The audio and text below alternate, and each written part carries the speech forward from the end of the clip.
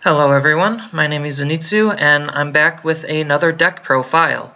This time it's going to be an Ancient World deck using the new Dual Jeagers. I felt that the best buddy for most Dual Jeager decks is going to be Apprentice Underling Con Gong. The only reason why I feel like this card is one of the best, if not the best buddy, is because it's a searcher. So you get to look at the top three, choose a size 3 or Dragon Chief Emperor, and put that into your hand and drop the rest. Just a very simple search effect. So as such, we run 4 of the buddy.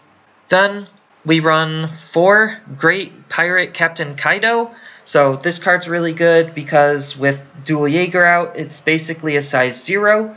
And then you could pay 1 gauge to return a card from the soul to the owner's hand. So he's pretty good at attacking the opponent's soul if you have just excess gauge, or if you really want to try to utilize some of the utility of your Dragon Chief Emperor cards, you could put it from the soul back to the hand. Otherwise, he's just a size 0, really good card for Dragon Chief Emperors.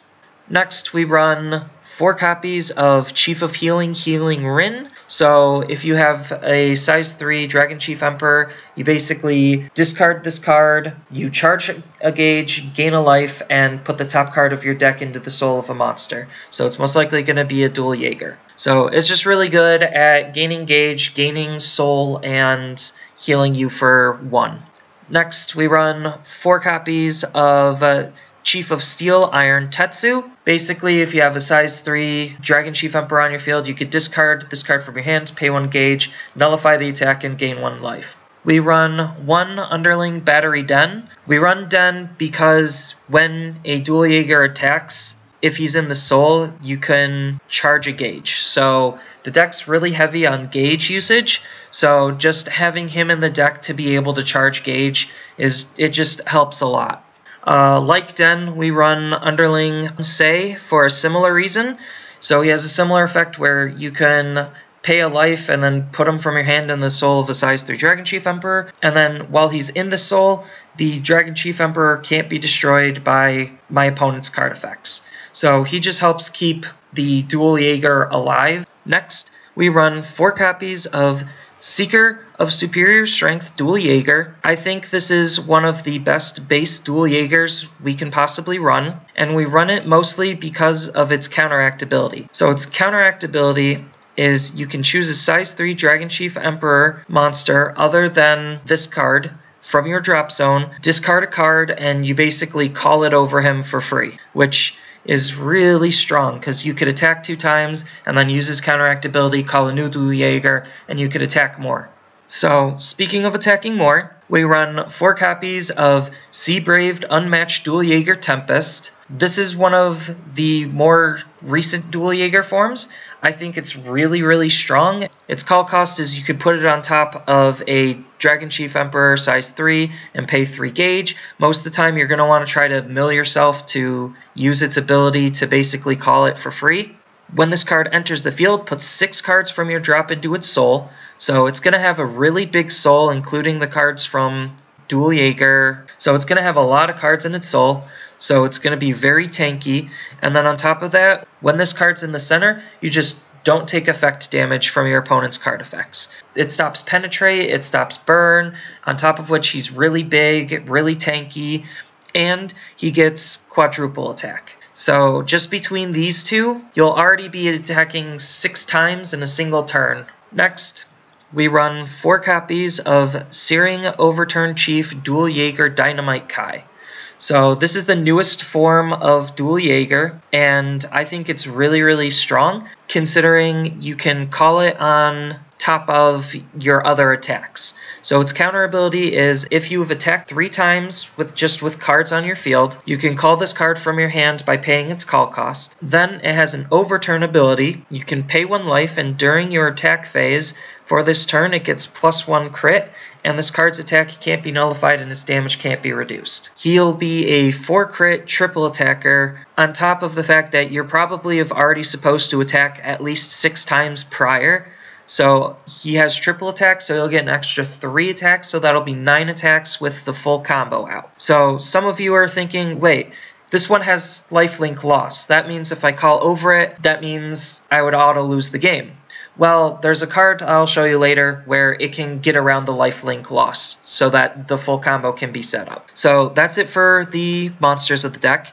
Into the spells, we run 4 copies of a Dragon's Will. So you can only cast this if you have a size 3 and you're being attacked. You nullify the attack and you put the top card of your deck into your gauge.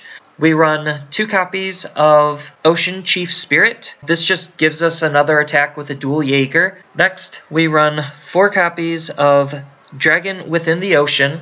So this is just a Dual Jeager search card. You just search for any of the Dual Jeagers.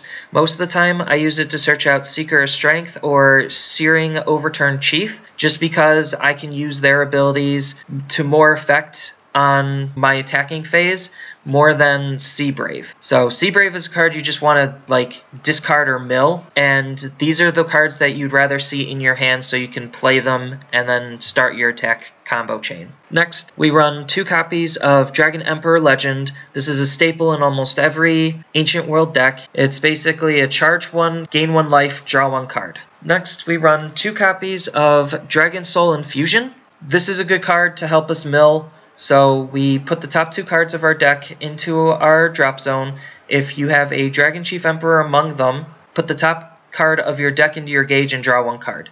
So it's similar to that of Dragon Emperor Legend, except it's milling us instead of gaining us life, which in Dual Jeager, it's a important thing to have some self-milling. Next, we run 2 copies of Rise and Fall of Dragons. So this is a really good card because you pay 2 life. At counter speed, you can basically charge 4 gauge. So it's most important to use this card in combination with Dynamite Kai because you have to pay his call cost when calling him on your attack step. Next, we run probably the most important card in the deck, 4 copies of Deluge of Life. So this card is a really good card in Dual Jeager because when we basically put a card from our deck into our drop zone, we can draw a card. We mostly use it for its counter ability, where it just has the ability to nullify lifelink.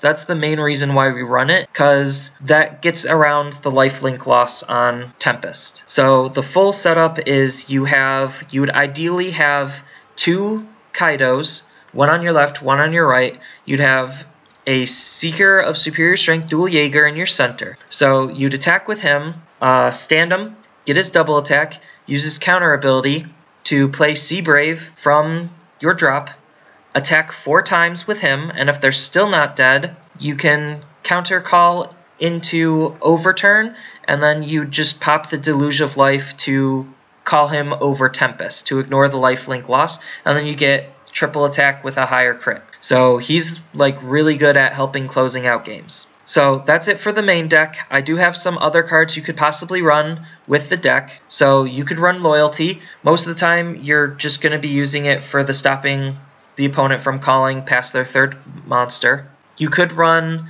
the original Dynamite just because he's similar to Kai where you can call him on your attack step. He has quadruple attack.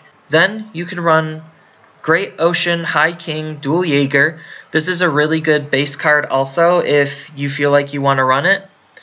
But this is a really good one because when this card enters the field, you could discard a card from your hand and put a Dragon Chief Emperor from your drop zone into your hand. So it just helps fix your hand a bit. You could also run Sturdy Dragon Strike. You can search for 2 Ancient World monsters from your deck, put them into your drop zone, shuffle your deck, and then charge a gauge. This card's really good at putting Tempest in the drop zone, so that way you could call over him, and it gains you a gauge. You could also run Reflection Dragon Moon. So for paying 1 life, you put the top card of your deck into your gauge, and put 1 size 3 Dragon Chief Emperor from your drop zone into your hand. So the whole idea with this card is usually to use Sturdy Dragon Strike to gain a gauge and mill the card you want, combos with Deluge of Life, and then you use Reflection Dragon Moon to basically just add it back to your hand, so you basically like draw it between the 2, and then with Deluge of Life you get an extra draw off of it. So it's pretty good. You could also run Dragonic Determination. You can only cast this card if you have a monster with Dual Jeager in its name, which obviously the whole point is to have a Dual Jeager out. and then you basically get to put the top 2 cards of your deck into your gauge and gain 2 life. It's just another way of gaining gauge. You could also run on the same boat as a Hazardous Dragon. This is just a pretty decent card for 1 life. You could put the top card of your deck into your gauge and put a monster from your drop into the soul of an item or monster. So it just helps refill the soul. Then you could run 4 copies of Dragon Blessing. So this is just another card that can ignore lifelink. If you really want to run an item, you could run Pulse Headgear. So it could attack through the center, and you could put 2 cards from your deck into your drop zone. If a Dragon Chief Emperor is among them, you could put the top 2 cards of your deck into your gauge. So it just charges your gauge. Another item you can possibly run is Ocean Emperor's Anchor Wild Wave. So this is another card that can attack through the center, and then it has a counter ability. You could pay a gauge and a life. If you do put this card in the soul of a Dragon Chief Emperor, the card in the soul as a Dragon Chief Emperor, it gets Penetrate. So it's really good for this deck. Again, I just had a hard time squeezing in items, but the idea is you attack with it, and then you put it into the soul of your Dragon Chief Emperor, and then the rest of them throughout the combo chain would have Penetrate. You could also run Fortune Dragon. So this is just a good staple in Ancient World. If you have a size 3 monster, you could discard this card and you charge 2. So what's cool about this card is it's not a once per turn ability, so you could discard it, put it into the soul, use Kaido's ability, put it from the soul into your hand, and then charge 2 again. So it's just really good at gaining gauge. You could also run Wicked Dragon of Fabrication. So this is just similar to Fortune Dragon, except instead of gaining you gauge, you pay gauge and you nullify a spell. So it's just a spell nullifier. And then you could also run Chief of Arms under the Ken. So this is just another generic put it into the soul kind of card. The deck does have a potential setup for an OTK.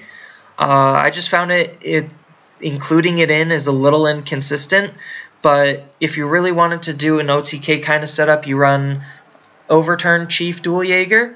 So it gets +1 crit for each monster in its soul, and then you could discard a card from your hand and basically put 5 soul into it. So the idea would be just to figure out a way to give it as much soul as humanly possible, and then just swing on your first turn. I just, again, found it in this kind of a deck. It's a little hard of a setup to do. It is possible, but it's a little hard to do. But if you really wanted to run the OTK, another good card to run with it would be the Dragon Emperor card, where you basically just discard a card, pay a gauge, and you can stand up the chosen card. So if you really wanted to go for like even more attacks, you could run him. If you really wanted to give Penetrate to one of your monsters, you could run Guru Bunbuku. So he's pretty good because you can discard this card from your hand, pay a gauge, and for this turn the chosen card gets +3000 power, +3000 defense, 1 crit, move, and penetrate. That's it for the Dual Jeager deck. It was a lot of fun to make and test, and I hope you guys consider building your own variant of a Dual Jeager deck because he's really fun to play against and to play with. I hope you like and subscribe for more content, and I will see you in the next video.